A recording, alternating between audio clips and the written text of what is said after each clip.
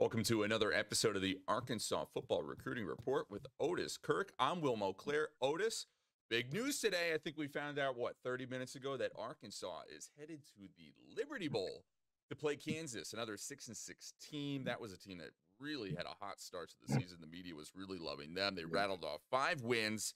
They ended the season 6-6, 8th in the Big 12. I know this is something that we talked about last week. You really wanted to go to Memphis. How are you feeling now that it's all set and final? Yeah, I'm not surprised. The reason I wanted Memphis was simply because of the fans in Eastern Arkansas. That there was no Little Rock game this year. This is and gas is high, inflation. This is a chance for fans to go see the Razorbacks who haven't been able to come to Fayetteville every weekend. Well, I didn't really. I mean, I would have preferred Las Vegas if it was just me. But it's not just me. I'm thinking of the I'm thinking the fans that didn't get to come to Arkansas. We're always thinking about the fans. Yeah, and plus I talked to the Liberty Bowl. No, I can't talk. I'm sorry. I talked to the Liberty Bowl guy when he was here for the Liberty game. And he really, they like Arkansas, and I was over there when they beat Kansas State. Arkansas did. It's a sweet drive. It's a sweet trip, and it's afternoon 4:30 game. I want to say maybe 4. I believe it's 4:30 kickoff on ESPN. It's a nice drive for the Arkansas fans and for the media and stuff. And I haven't had a chance to look that far ahead, but maybe the Lakers are in Memphis during that time. The added bonus, man. That happened once when they played Wisconsin in Orlando. I pulled into the hotel in Orlando. Will looked across the street, and there's the arena for the Orlando Magic. I walked across the street, bought a ticket, went to the game at night. Kobe and the Lakers beat the Dwight Howard and the Magic. So, and that's all I'm going to talk about the Lakers. But I'm just saying, I would love for the Lakers to be playing while I'm over there. That would be awesome. I'm really excited to go. It's going to be my first bowl game, and I think Kansas is obviously an exciting start to their season. But I think it's a very winnable game for Arkansas. And I think, as you said, Little Rock fans, easiest drive in the world. Arkansas fans, more than drivable, especially with the way that airlines have been. I think that this is best case for everybody. Yeah, I think if I'm not mistaken, we not. Yeah, we talked off there, but I'm almost certain at some point there, Kansas lost their quarterback. I don't know how long the extended period was, if it was an extended period or if he's back. I really haven't. I've been tied up with recruiting since 6 a.m. this morning, so I haven't even had time to look at Kansas. But I do know that at some point their quarterback got hurt, and I think that's about the time the tailspin started, downward spiral. But it's a very winnable game. The games that I was hearing was Oklahoma, Baylor, Kansas, Oklahoma State, all those, and I thought all of those are winnable games if Arkansas plays their capabilities. But I'm proud they're going to Liberty Bowl. I really am. I mean, like I said, me of the bowls either before they lost, maybe Jacksonville or to Las Vegas, but I'd rather go to Memphis than Houston, and like it's a lot easier drive for the fans. So it's good. It's a game we can all go watch and see how it happens. I hope last time was over. Arkansas beat Kansas State in the bowl game, and it was a good game. And so it'll be. Yeah, I've heard people say, "Oh, I don't want to go there. It'll be cold." Yeah, it's cold. It's winter, man. It's wintertime, people. I mean, it's wintertime. It's December, Yeah. So I'm going to make you stand out in the field for the whole game with me, pal. But, yeah, it's easy for me to say this when I'm sitting in the press box eating hot dogs. So I don't want to hear you. Yeah. Oh, yeah. Yeah, I know. So, I mean, yeah. So, but when they whine to me about being cold, I just think I'm in the press box. That's a you problem. Yeah. Problem, I am very excited. It'll be fun, all jokes aside. Let's talk about what we've been working on all day, though. We're going to get into those who have already committed. We'll start off with Malachi Singleton. Any update on that end? Yes, sir. Great news. He is 100% committed to Arkansas. He's been committed for quite a while, but he flirted with UCF. He said he sat down with his family, talked the whole thing over, and he is going to Arkansas. He was here for an official visit. There's no drama. And even if Kendall Briles were to leave, he's still coming to Arkansas because he said he trusts Sam Pittman to get a good coach. I mean, he obviously wants Kendall to stay, and I'm not saying he's leaving. I mean, I'm just saying that he even said if there was a coach, he'd still come because he trusts Sam Pittman to hire a great coach. So either way, Malachi is a hog. I know there's been rumors. Mike called me a week or two ago asking about Malachi. He asked Mike questions, but Mike can tell him he's 100% committed. He's solid as heck to Arkansas, and that's good news. And That because is that very gives good them a news. great quarterback in this class. And if he had decommitted, there's not another Malachi Singleton out there. I'm telling you, Will. And I said on here even back when he committed, and I've said back in the summer, I think Malachi was the best option for Arkansas out there. They brought in a 5-star at the April 16th scrimmage, or they brought him in but I'm telling you, I think Malachi's a better fit for what Arkansas does than what Jaden Rashada would have been. I just think he's perfect. I've talked to recruits like Jaden Ham, Jamar Easter, uh, Luke Hayes, and those guys in Micah Tees, and they all tell me that Malachi is the perfect quarterback for Arkansas. So the players are saying that too. It's not just me running my mouth. It's players saying, and these are kids that will be catching passes from him, and they're tickled to death he's coming. So yeah, it's good. That's great news, not good news. That's great news about Malachi Singleton. Yeah. Otis, talking about quarterbacks, how do you feel about your boy KJ coming back for one more year? That was the biggest news, Sam. I tell you what, when you combine KJ coming back with Malachi being solid, that's as good a news as Sam Pittman shouldn't even take a Christmas present. He should tell his wife, I've already got my Christmas present. I'm not taking. He and Kendall Browse should tell their families, no more Christmas presents. I just got my double dose of Christmas present.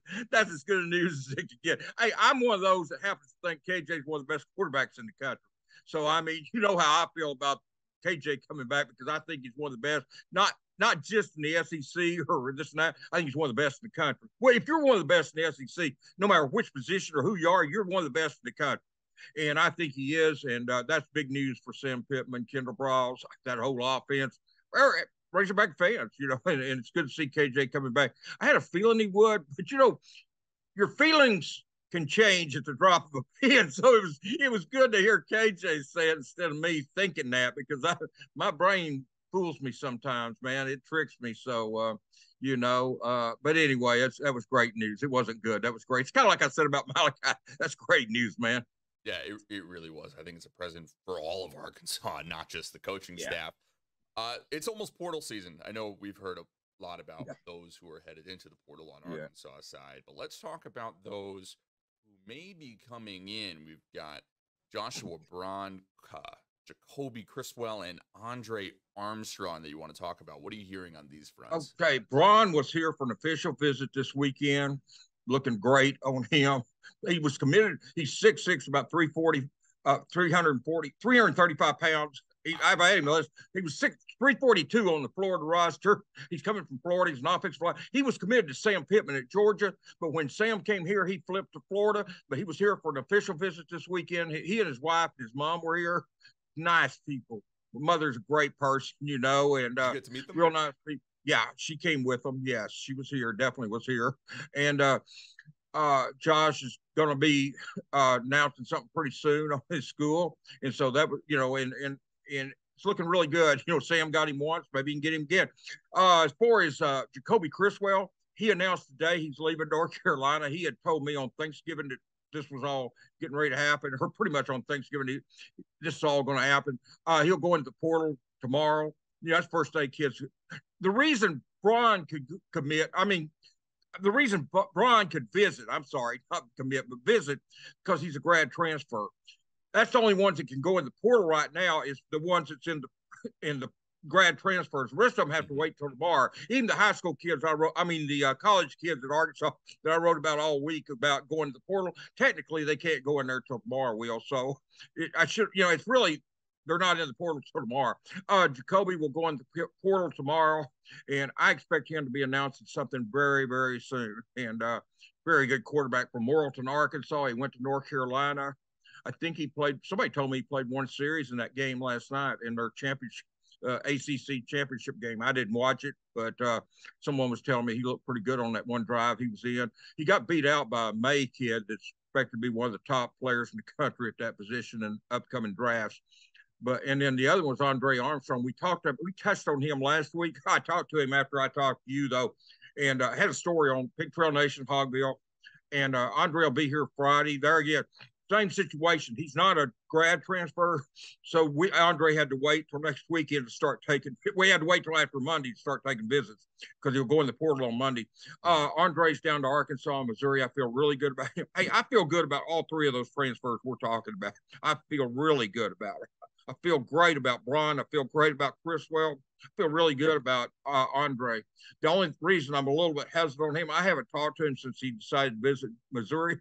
When I talked to him, Arkansas was the only visit he had set up, and he contacted me and wanted me to break the story that he was visiting Arkansas next weekend. I said, "You sure you don't want to do it?" And he said, "No, I want you to." So I put it out there. He was coming in on Friday for an official visit, but I feel good about him. I think Arkansas is in good shape with all three of those kids. That's three. If they get those three kids, that's a win for the portal right there. I mean, no matter who else they get, if you get Joshua Braun, if you get Jacoby Criswell, and you get Andre Armstrong, that's a win right there, man. And then the rest of it to me is, and they'll get more, but that's gravy. You've got to get some more players, and they will. But I'm just saying those are three right now that either that I know are tied to Arkansas. Like I said, Braun was actually here this weekend.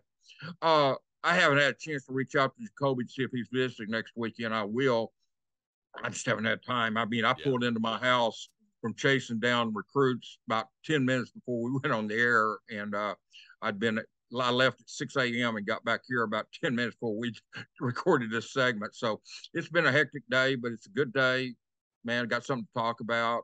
Good news just keep flowing out here, you know. And but Braun, Florida State, Penn State, Oklahoma State, and UCL. That was the other one. Those were the five. It was Arkansas, UCL, Florida State, Penn State, and Oklahoma State. That was his top five. But I think he's closing in on a decision. We'll see what he announces here in the coming days, and go from there. Be 6'6", 335-pound offensive lineman. Played at Florida. I think I said Criswell was playing at North Carolina. I don't think I said on Armstrong. He was at Texas A&M Commerce. He had over 60 receptions for over 1,000 yards. He had 13 touchdowns, Will. And he went into the portal, or he announced he was going into the portal. He had 17 offers almost in 2 or 3 days. Wow. He picked up 17 offers in 2 or 3 days. This is a kid, he's 6'6", 189 pounds, a wide receiver. You don't think that's a mismatch and a nightmare for an opposing defensive back? You know, 6'6", and even he told me, he said, "Look, they're listed me at 6'6" on the roster." He said, "I'm really 6'4.5", 6'5". Yeah. It doesn't matter. I mean, he's a lot. You know how many 6'4.5", 6'5" cornerbacks are out there? You know, or even safety. Not very many. There's not very many Steve Atwaters out there. So safeties that side. So, no, Otis, in a perfect world, we get all three. Who do you think is the most important position-wise? Well, I think Braun and Armstrong would have a chance to play quicker than Jacoby would, because Jacoby's going to, I mean, you got KJ coming back next year. Doesn't mean Jacoby can't compete with him. But let me say this. So I think the other two would have a chance to play quicker. I don't know what any of them is more important. Right. Let me say this, Will. If everything falls like, well, let me say this. Let me say this on the quarterback room. If it falls like I think it will, you'll have KJ Jefferson, and I'm not putting them in any order. Malachi Singleton and Jacoby Criswell. It's safe to say KJ's at the top here. Well, no, yeah, right. But I mean, you got Malachi and Jacoby. That's three quarterbacks. That will be one of the best quarterback rooms I've ever seen at Arkansas. If it happens like I think, and the only thing is lacking right now is waiting for Jacoby to announce. You know, if he announces for it, because Malachi is 100% solid. KJ's done announced he's coming back, and Malachi will have a story today saying that he's 100% solid. So I mean, if Jacoby comes, that's the best quarterback room I've seen at Arkansas maybe ever in a long time. Maybe not ever, but in a long time. I remember one time there was Scott Bull, Mike Kirkland, and a bunch of those guys, and they've had some great rooms there. But I mean, recent years, that will be before. I will say this: if KJ were to get hurt next year, it won't be an automatic L if Jacoby or Malachi has to go in there. I think that's a big difference. Those kids are the real deal, and both of them. Especially the way that this season played out. If we had, not to say a more competent backup, but if we had somebody who had played closer to the level of KJ, I think we'd be looking at. Well, here's what happens. Put a number on it, but here's what happens when you have three quarterbacks like that. They all get better because there's competition at practice. even if KJ's number one, which he is, but even that, there's competition, and it makes everybody better, Will. That's what you want.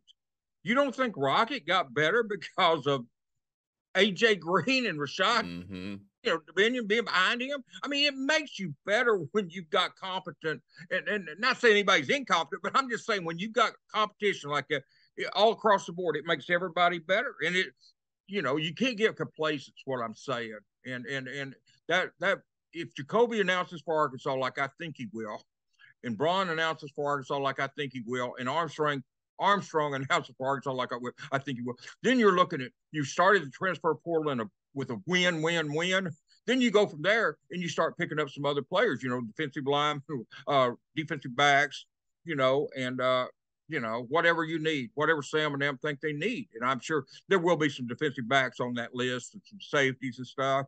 Like I said, it'll really break loose tomorrow because that's when they can officially go in the portal. Right now, it's just saying I'm going to, or I'm in the portal, but they're really not in the portal. I wrote about kids last week about I'm going to the transfer portal. Well, tomorrow they will. But it's just, it's a deal where fans got under. And really, I thought Arkansas came out this week. This was a week when it was thought they might just take a ton of hits. There were some people predicting doom and gloom. Yeah, and really they didn't. That bad. They lost. No. They lost Slusher, which was expected. He was a starter. Jaden Hazelwood and Ricky Stromberg are not going to play in the boat. They're going to the NFL. Hey, when a kid can achieve his dream and go to the NFL, then you can't. That's not a lose situation. That's win for everybody. Then Jaden came to Arkansas from Oklahoma, had by far his best statistical year, beat the heck out of what he did his best year at OU. That's a win.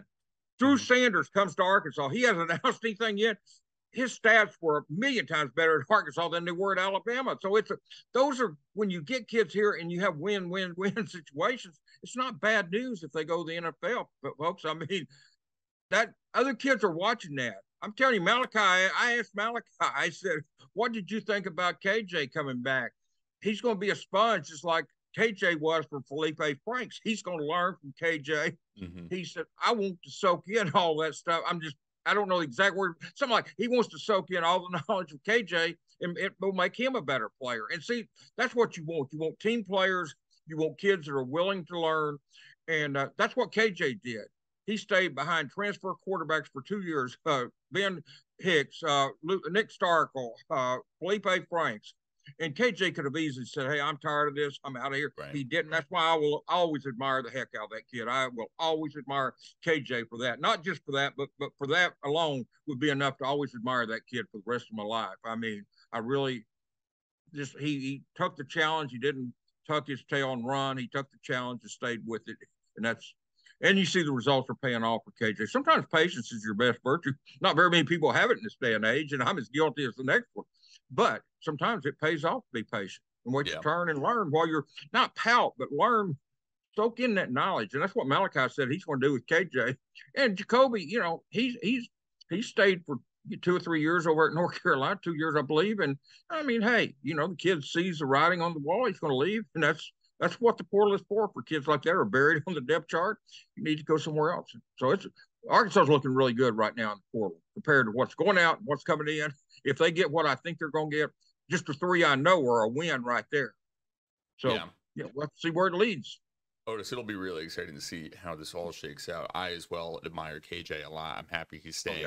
I'm excited to see what the quarterback room could potentially look like. I think it could be strong. Fans are excited as well. But Otis, we're going to wrap things up. Thank you so much for being on with us today. As always, we really appreciate you and all of the hard work that you do for us. Don't forget to tune in next week for another episode of the Arkansas Football Recruiting Report. Thank you, Otis. Thank you so much, Will. Appreciate you, man. I really do.